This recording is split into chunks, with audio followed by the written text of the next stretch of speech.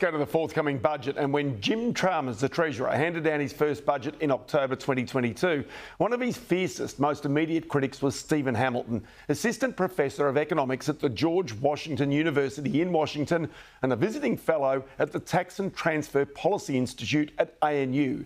Among his memorable lines is Jim Chalmers, a man without a plan, all spin, no substance, more a Wayne Swan, his mentor, than a Paul Keating, the subject of his doctoral thesis.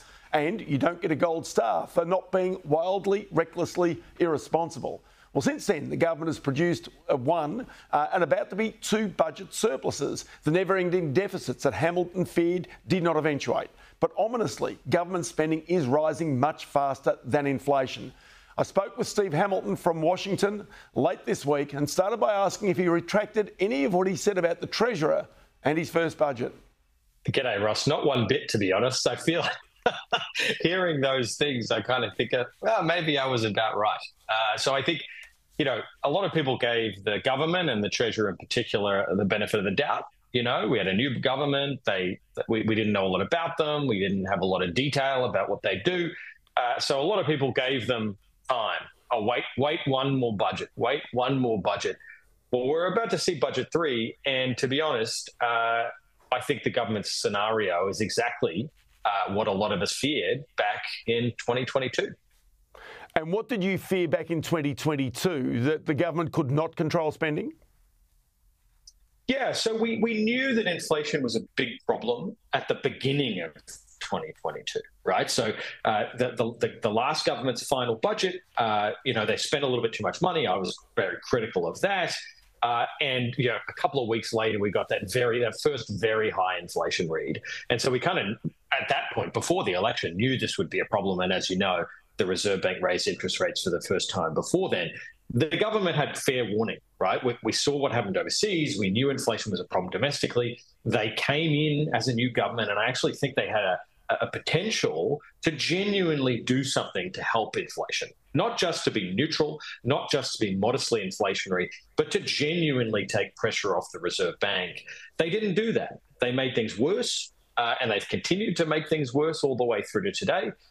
And that's why not only have we had a stream of very rapid interest rate rises, but now looks like it might be another couple before the Reserve Bank is done. So just go to that point, because the government would then argue, well, hang on, we've actually driven this budget into surplus because there are so many people employed. And as I know, the government makes more than half of its money from PAYG taxpayers. So the more people in work, the more money the government makes. Isn't that at least some credit to the government that we have a budget in surplus? The budget makes this crystal clear. It splits the changes to the budget from budget to budget into things the government controls and things the government doesn't control. If you look at all of the upside, all of it, it comes from things the government doesn't control. It comes from strong economy, this COVID overhang of spending, high inflation, all of these things have improved the budget. The things that the government does control have actually made the budget radically worse off. In the last budget alone, there was $12 billion of additional spending that they decided to engage in. And there is no question that those items of discretion that the government chose pushed inflation up and pushed interest rates up. When you combine that with a lot of these other measures, like the very robust support for minimum and award wage increases, which pushed the wages of millions of people up, you put all of this stuff together, the off-budget spending, it adds up to a fiscal position that, whether you like it or not, is genuinely inflationary. And now what we needed to see was the opposite, right? We needed to see the government step back to pull money out of the economy to take some of the pressure off the Reserve Bank. So we didn't just have to kill this thing with interest rates alone. The government chose not to do that, and now we all face the consequences. And is there some, shall I say, disconnect between what businesses and households are feeling right now as a result of higher interest rates and higher inflation and having to cut back versus the government, which on a daily basis seems to be handing out more billions of dollars to industry or to state governments or to whomever it might be? There seems to be something of a disconnect between what the government's doing and what the real world experience is right now. Yeah, there's no doubt about that. I would say two things. One, it's not just the federal government. So we have to put, plenty of blame goes around, including to state governments. Now, just 2 days ago, the Queensland government announced the largest ever energy support in the history of Australia. So they're giving Queenslanders $1,000 off their energy bills. Now, they will say that's disinflationary because it's pushing energy prices down. But here's the thing. If people use as much energy as they would have used before, then you've just given them $1,000. And what are they going to do with that $1,000? They're going to go and spend, right? So, we had this bizarre argument from the government that all of these measures are not inflationary, that they're not going to push demand up, that they're not going to make interest rates higher. That's just false, right? From any reasonable economist I speak to, no one believes that. And these state government measures add a significant inflationary pressure to the federal ones, not to mention, a huge demand for infrastructure spending, which is putting massive pressure on the labor market, pushing up housing costs, pushing up construction costs, which have been a big part of inflation. And that's the kind of thing that the government could easily have pulled the lever on, right? Pushed some of that spending out, waited for inflation to come down, in order to kind of get things under control. And we would have saved a lot of money to boot, right? Because as inflation is rising rapidly, that's the last time you want to be building stuff. But then on top of that, there's also the tax cuts, the stage 3 tax cuts that are about to come. And they deliver about $25 billion a year in terms of extra money in consumers' pockets, in the public's pockets, over the course of the next at least 4 years in the out period of this budget. So that, again, is not going to prevent inflation or spending from taking place. People are going to spend that money.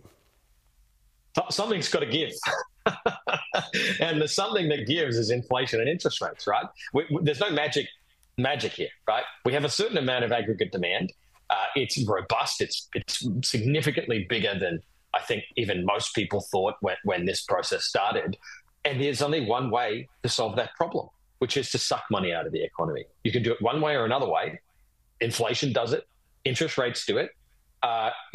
Some of these ways are much worse than others.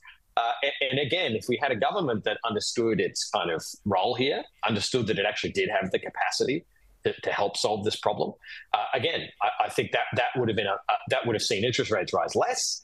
That would have seen interest rates stay higher for less long, and that would have seen interest rates falling more quicker than what we're going to see. So, again, broaden this thing out, take some of the pressure off the Reserve Bank, rather than, again, tax cuts, minimum wage increases, infrastructure spending, energy relief, you name it. We're pushing money into the economy much faster than the Reserve Bank can suck it out. And so are there easy ways, easy areas that the government could, in this budget, cut spending? Because given the fact you've got extra spending for NDIS coming, extra spending for military and defence coming, you've got extra spending coming in terms of welfare coming. So just explain, where are the areas the government can cut?